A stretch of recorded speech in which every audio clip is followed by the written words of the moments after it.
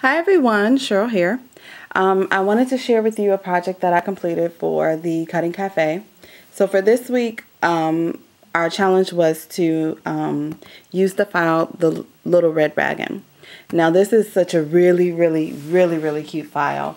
And when I saw it, I instantly knew exactly what I wanted to do. So let me go ahead and share with you just a couple of things first. The file comes with boxes, which you'll see in a minute. The wagon, the little pull tab. I mean, everything you need to make this little wagon is just really cute. And then it also comes with a couple of different sentiments. So for instance, here are a couple of the sentiments. I used one of them. But just really cute file. It comes with, wheels, the trimmings that you put on the wagon, everything. So this is the paper stack that I used. It's the Glitz paper stack, and this one is called Pretty in Pink. Really cute. So let me go ahead and share with you my project. Oh my God, I just love it. I think it turned out so incredibly cute. So I made my own little pull tag, but look at it. Oh my God, I don't think I can get it all in frame. It's so incredibly cute.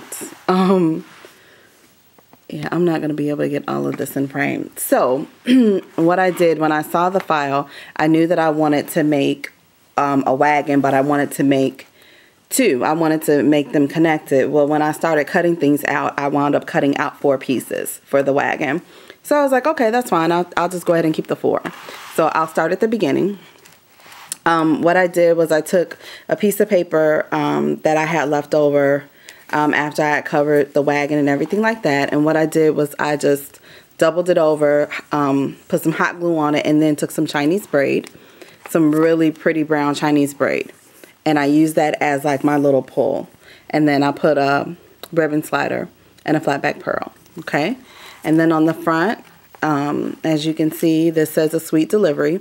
So this is also from the collection as well. I just cut that out and then hot glued that onto some paper from the collection that I used. And perfect. Right here, this is the wagon here. I used some trim.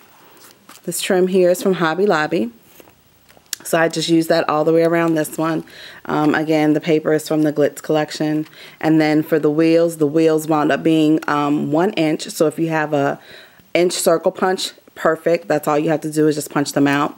So what I did was I punched them out on, well, let me start back. Let me go back a little bit. I used craft cardstock as my base because I figured that would look the best with the paper collection I was using. So what I did was I punched out the circles, 3 sets of circles for each wheel. And then, you know, obviously just 1 time for whatever piece of paper I wanted to cover it with. And I did that because I wanted it to be sturdy. I knew if I just had 1 piece of paper or even 2 for the little circle, it wouldn't stand the way I wanted it to. So there's 3, actually 4 layers, but 3 of the craft cardstock and then just 1 of the paper collection, okay? And so I did that all the way around. And then what I did was I took some flowers that I had from my stash. And I believe these are from the brown flowers that you see here that are stickled with crystal stickles. I think those are from Discount Crafts on the Zibbit store, I believe. And then these pink ones, these are from Adele over on the scrapyard. Okay, so let me put this down so I can go ahead and finish showing you. These are 2 of the boxes that come with the file. And what I did was I just covered them with some paper, some lace, and then some trim. And then I tied it up with some ribbon. And this is the way the box looks, all assembled. Super cute. And so to connect the boxes together, what I did was I punched a hole. I couldn't use my crocodile because originally what I wanted to do was to punch some eyelets, but I couldn't use my crocodile because it was assembled and it was just this, the way the box being assembled, it just wouldn't work. So what I did was I just took a paper piercer and punched my own little hole and then just used some small pearls. like the small strand of pearls, and I'll show you guys in a minute. And then I just poked it through. It took a little bit of work, but I got it, and it actually holds. So I can actually pull this and it's just fine, no problem. When I assembled the wagon, again, I used the craft cardstock, and then I took paper from the paper collection and hot glued that because I wanted to have a little bit more weight. And then when I adhered this trim, I also hot glued the trim as well. Let me zoom in just a little bit so you guys can see just a little bit better. Okay, so this is the first one. Here's the second one, and I just kind of alternated. All the boxes are decorated the same, but when it comes to the paper for the wagons, those are alternated. This one is kind of like the polka dot, and then this is the pink trim, just like this brown trim from Hobby Lobby, and then the flowers are pink, and then it just repeats. Okay, let me see. Uh-oh. And then here's this one, and then here's this one, okay? So let me, sorry about that. Let me zoom back out real quick, and then I can show you the boxes. So this box right here, on the top, it's just some brown lace. Again, this is some trim, just white trim from, I think this brown lace is from Joann's. This right here was gifted to me by Angie, who's Queen Bee's Creation, so thank you, Angie. And then this is paper from the collection. And then all I did was I just tied this up with some organza ribbon, and this is from Joann's as well. And then you just lift the top of the box off, and I just put some Hershey Kisses in there. Okay, super, super cute. And these boxes are super easy to assemble. The project is super easy to assemble. So all of the boxes are exactly the same. They all are like this, just different sizes. And I'll open this set up so you guys can see. Excuse me. Okay.